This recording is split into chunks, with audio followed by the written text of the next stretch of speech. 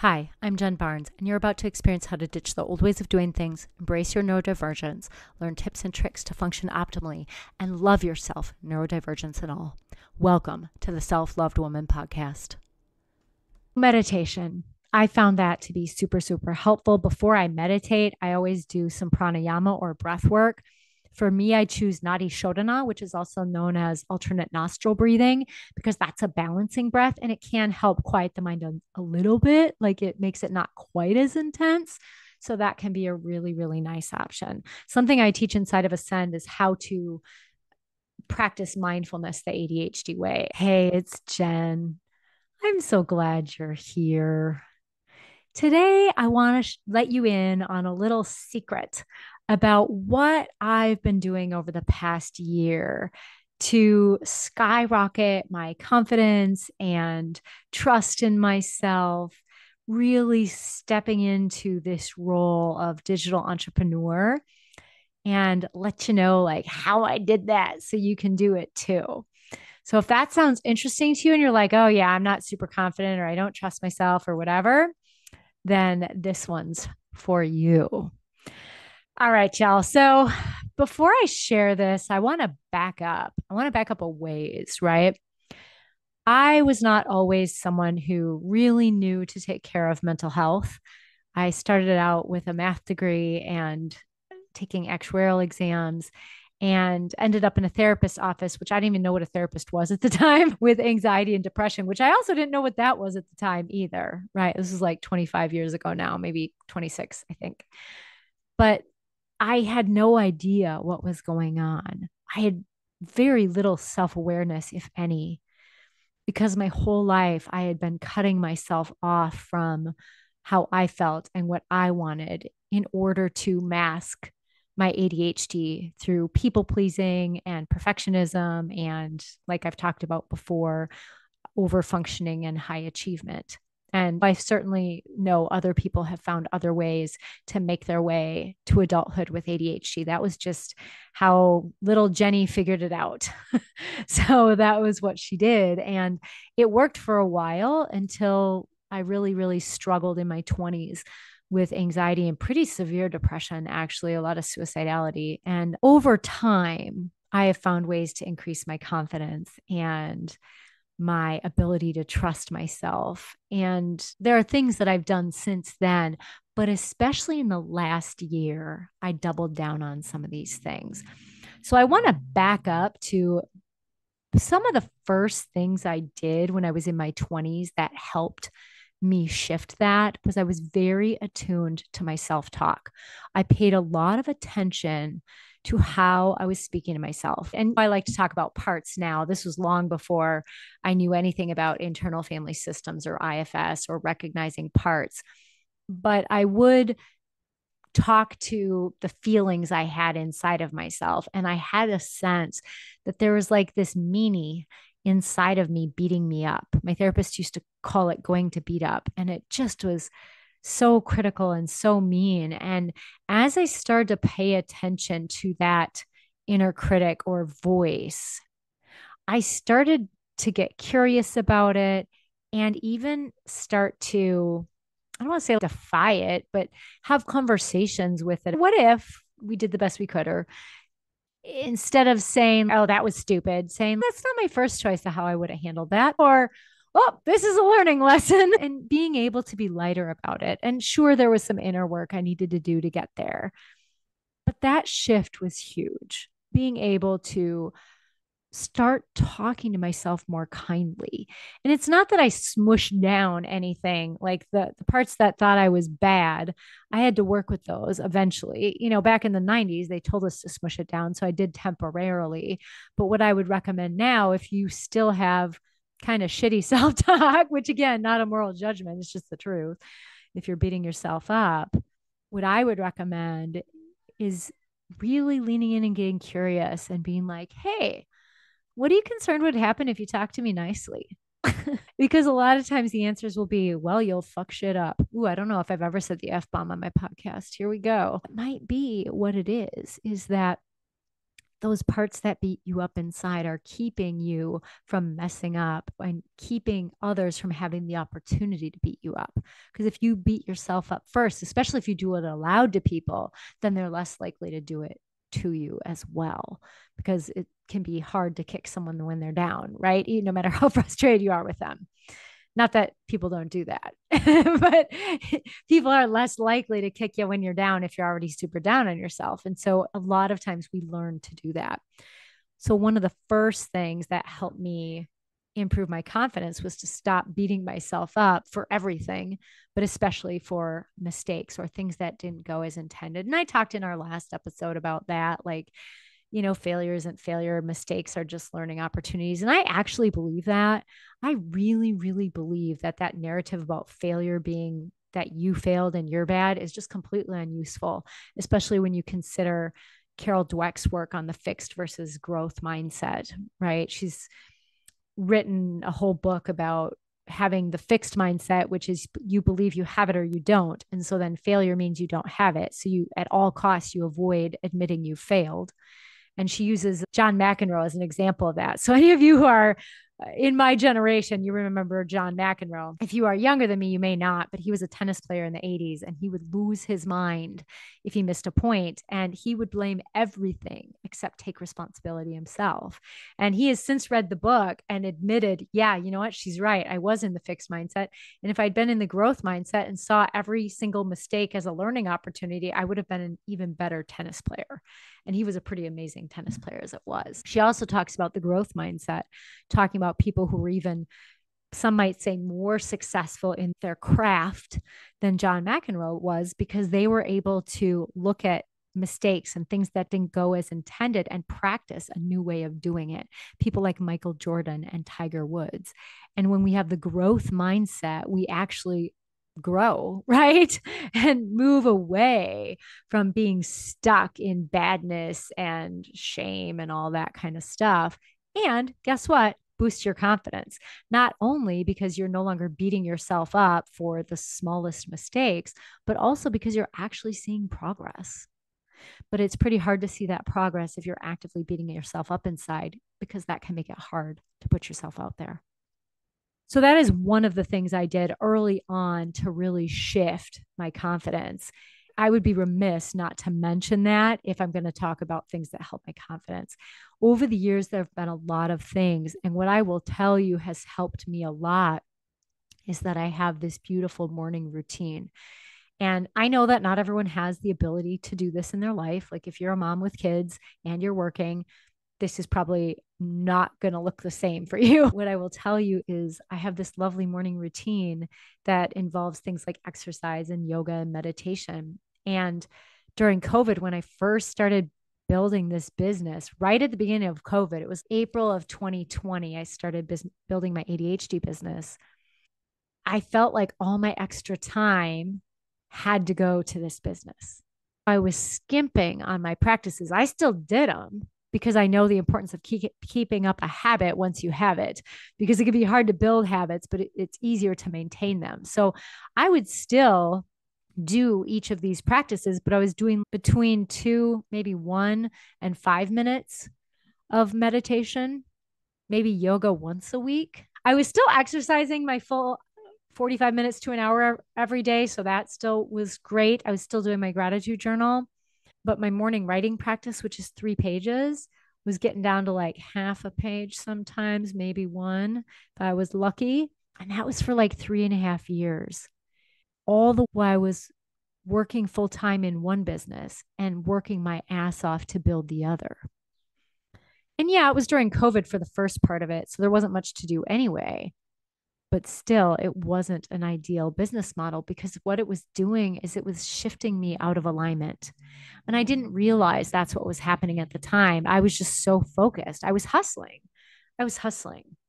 And I knew that I needed to increase those practices. I knew it would help me, but I wasn't actually able to make that shift until almost a year ago, where I really was like, you know what, Jen, your energy is what attracts people. Your ability to help people comes from that beautiful energy that you have, and it's depleted.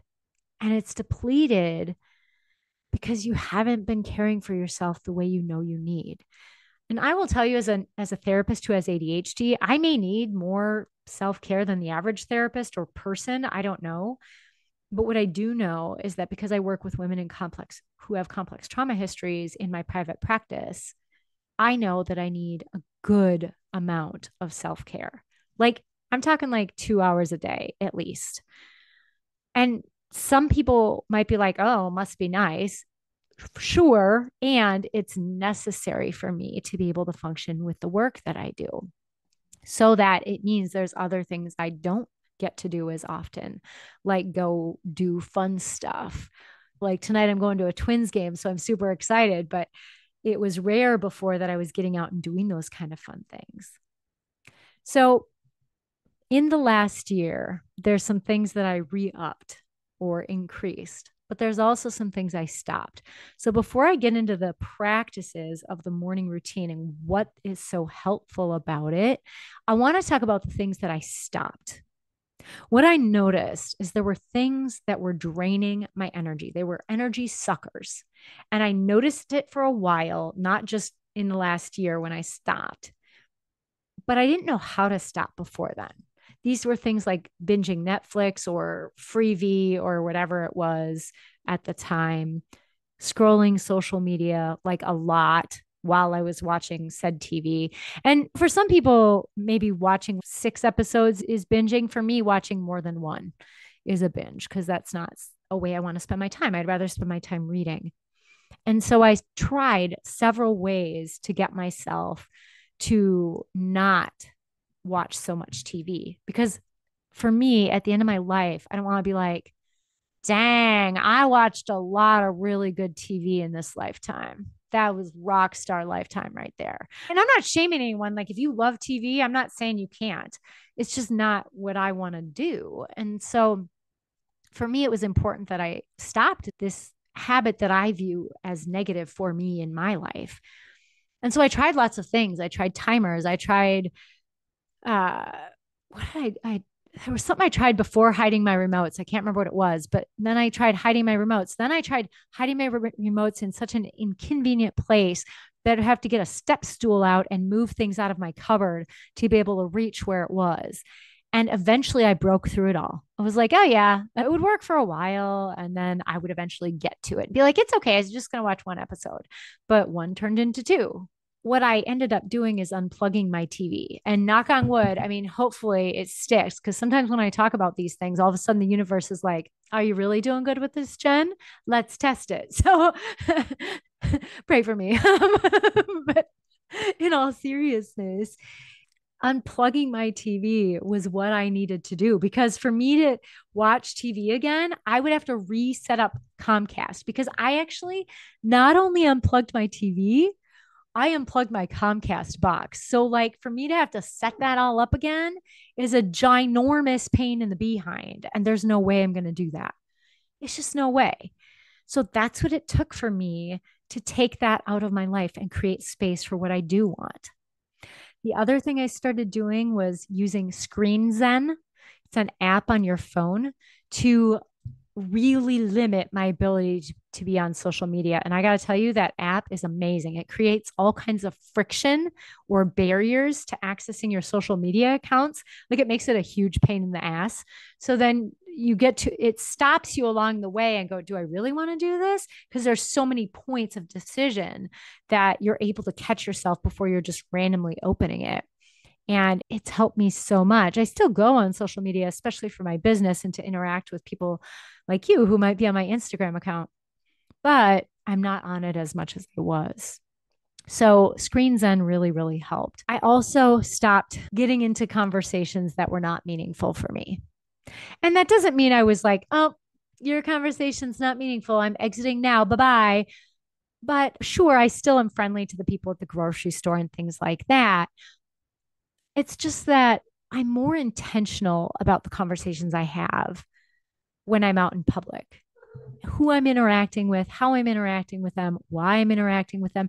Not that I'm not relaxed and having fun, but I just am trying to surround myself with positive people who are doing things like what I'm trying to do in the world.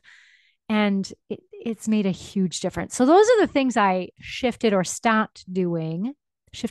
or stopped doing to be able to make this big shift in my energy, in my confidence, in my frequency. I don't know if I started with this. This was the whole reason I'm thinking about this. So I may have to jump back. The whole reason I'm thinking about this is I was on a call in a program I'm in, and I hadn't seen one of the people on for a while, or I hadn't spoken while she was on. And I got on to ask a question.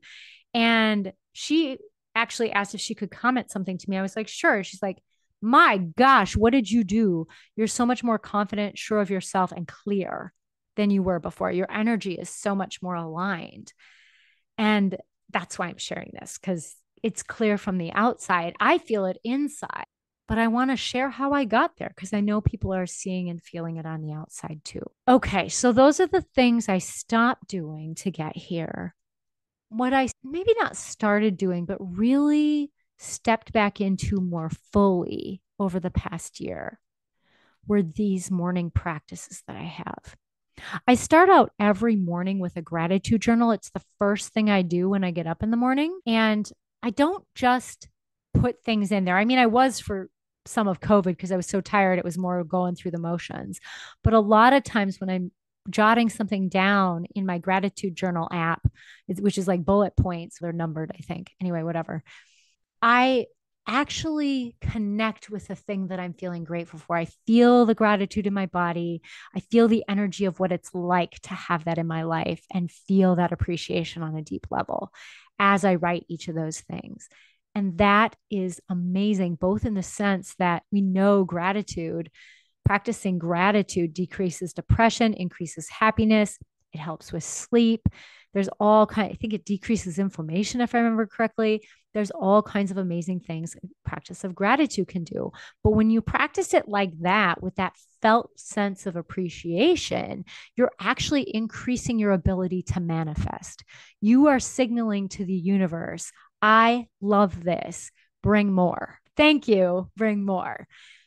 So that type of gratitude practice has been particularly key for me to really get back into doing more than just running through the motions over the past year. After I do that, I go do like my lemon water and feed the cats. So that piece isn't really exciting.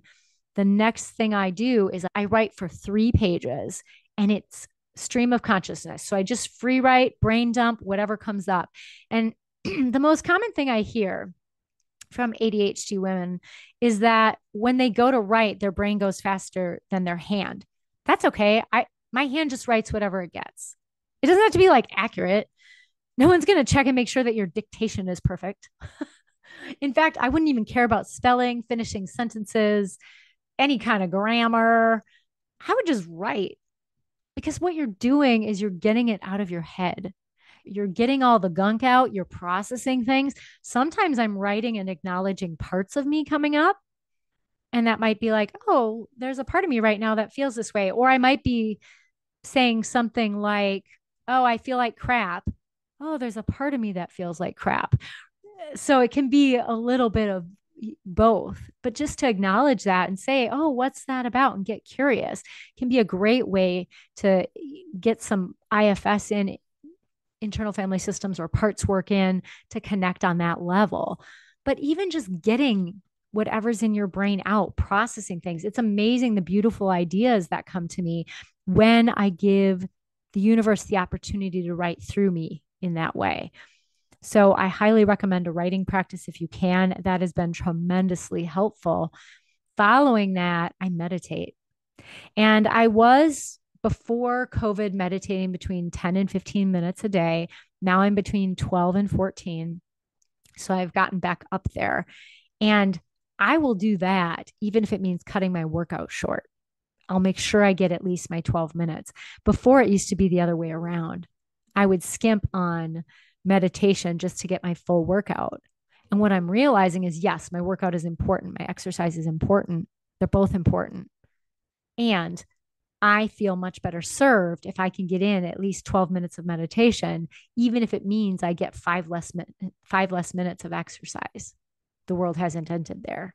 because I go for walks and stuff during the day between clients, which I'll talk about in a moment. It's just that there is such a importance to creating that space to sit in meditation. And if you're like, Jen, I have ADHD, I can't meditate. Let me back up. It's tough. It can be tough. I understand our thoughts move quickly. The only reason that's a problem is because you probably think in meditation, your thoughts aren't supposed to be there, that you're supposed to like somehow quiet your mind, which is ridiculous. Our brains think that's what they do. And our ADHD brains move quickly. That's what they do. So to expect your brain to be entirely quiet when you're meditating is ridiculous. It's just absolutely asinine. And I can't believe I said that word. That's so old. But it is. It's just ridiculous. Instead, what we do is we have something be the focus of our meditation. And when our thoughts bring us out of it, we just bring our attention back. That is actually the process or the part of meditation that improves your ability to focus. It's actually getting distracted in meditation that helps you improve your concentration and focus with ADHD. So instead of stressing, be like, I can't meditate, my brain's too busy. That's like part of the point is your brain is busy. Notice it's busy. Let it go to the background. When it comes to the foreground and distracts you from whatever you're trying to focus on in your meditation, go, oops, daisies, there it is. I'm going to shift it to the background, refocus on my breath or my mantra or whatever you're doing. And that is training your brain to direct your focus and concentrate. That's part of what helps, what makes meditation help ADHD so much. And if you're like, I can't do seated meditation, do some yoga, do some Qigong, do some Tai Chi, go for a mindful walk where you're not also on your phone. Nothing against phones per se, but they can be a ginormous distractor from living more of a grounded, authentic life. So I think it's something worth thinking about. So, meditation, I found that to be super, super helpful. Before I meditate, I always do some pranayama or breath work. For me, I choose nadi shodhana, which is also known as alternate nostril breathing, because that's a balancing breath and it can help quiet the mind a little bit. Like it makes it not quite as intense. So that can be a really, really nice option. Something I teach inside of Ascend is how to practice mindfulness the ADHD way. And it really does make a difference. It makes a huge difference. So there is a way to do it. And I want you to know that. After I meditate, since January, I've been doing this vision activity that my teacher talked about in his mentorship program. And it has been amazing. It's a vision for my business and my life. And it's a certain practice and with music. And I've done it every single day, almost every single day. I've missed a couple here and there, but not really more than a few. And it has been tremendously powerful doing that because I'm clear on what I want and I'm drawing it to me and I'm trusting that it's coming my way. So really making sure that's in there. That's been in there the whole time because I only started it in January. So that's newer.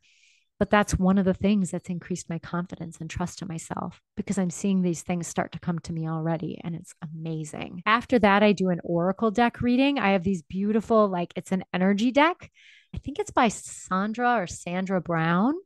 And they're these beautiful, like angels. And someone I know is like, yeah, and the men are sexy. I'm like, I don't know. I mean, maybe like, but they're really pretty pictures and they each represent different things. And so I do a little card reading for myself every morning. I do a card pull asking spirit what guidance it has for me that day. And I found that really, really helpful for continuing to build my intuition and be able to see what's going on around me and respond to that. As part of that, I've also been doing a course on improving your connection with your intuition and reading a book about it. So that's helped too. I mean, that's there for sure is being able to trust yourself is trusting your intuition. That's another piece of it, but that's a conversation for a whole other time. So building your ability to trust your intuition can help. And I find those Oracle deck card pulls are a really nice, easy way to do it. You can get them all over. You can get a bunch on Amazon. There's like all kinds. There's ones with animals and probably one with insects, all kinds of them. You can certainly do tarot. I don't know how to do tarot, but the energy Oracle decks are a lot easier to navigate if you've never done anything like that. After that, after I finish getting ready, and then I go exercise. And I usually do exercise that is fun and empowering for me, which almost always involves some kind of dance, usually Zumba or bar. I do have some strength training days because that's important. Strength training is really, really important as we age, especially to have longevity and mobility. So if you aren't having, it helps you maintain your weight better too, especially as you age. So strength training is really important, especially as you're hitting perimenopause. Of course, only exercising as your doctor recommends, be clear.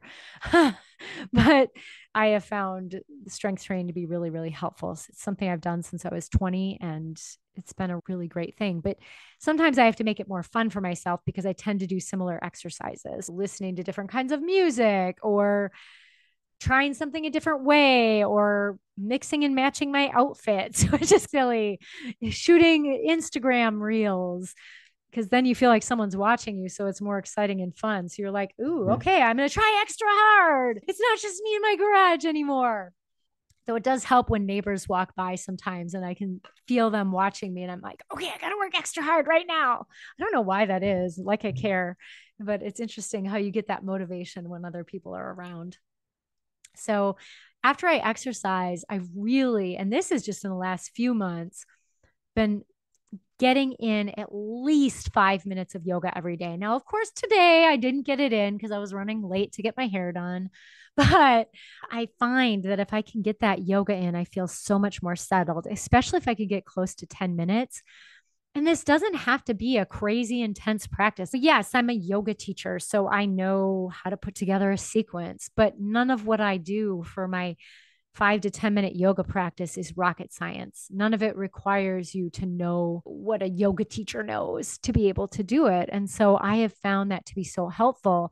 And I will tell you that I always make sure to include Shavasana because there's something about lying on the ground like that, flat, that is just so settling in a way that not much else is. At least for me, I can tell you that.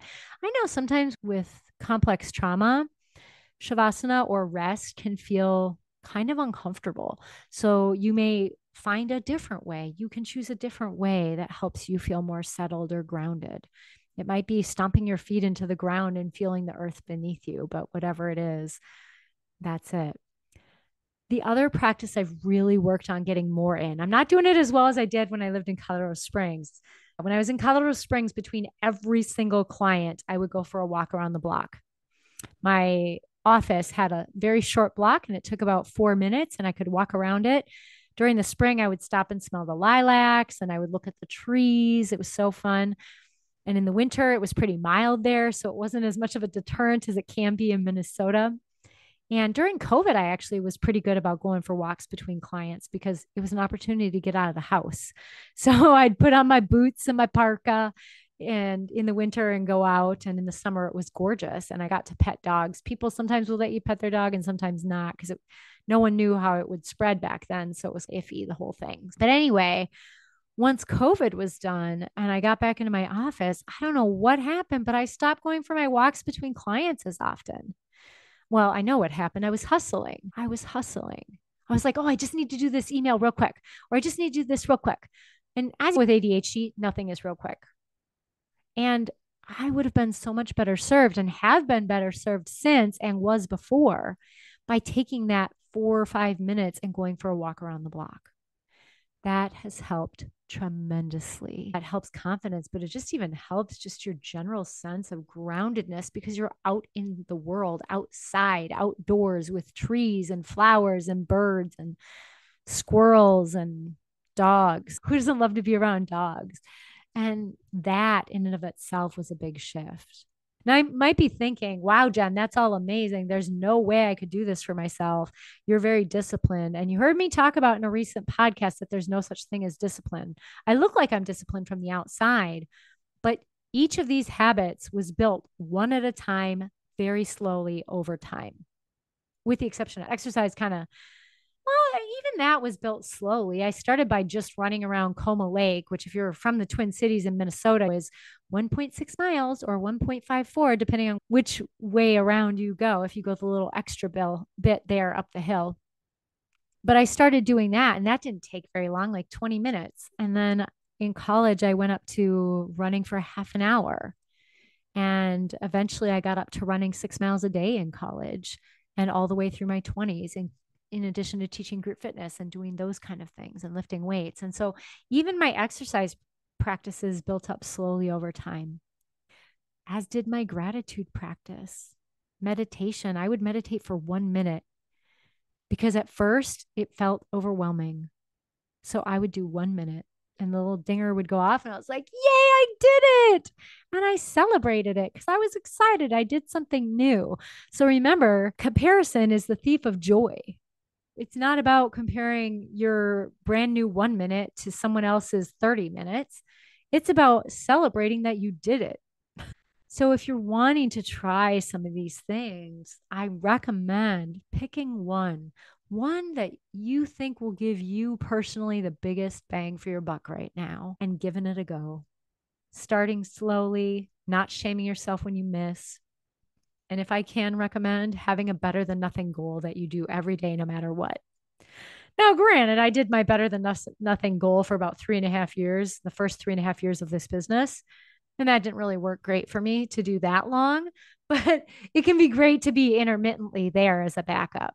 But then you try and do a little bit more. All right, that's what I got for you today on how I like 10x'd my confidence in the last year as I returned to those practices and got rid of stuff that was sucking the life out of me. So I hope you found this helpful. And if you did, and you think someone who might, I would love it if you would share the Self Love Woman Way podcast and be sure to follow. Take care.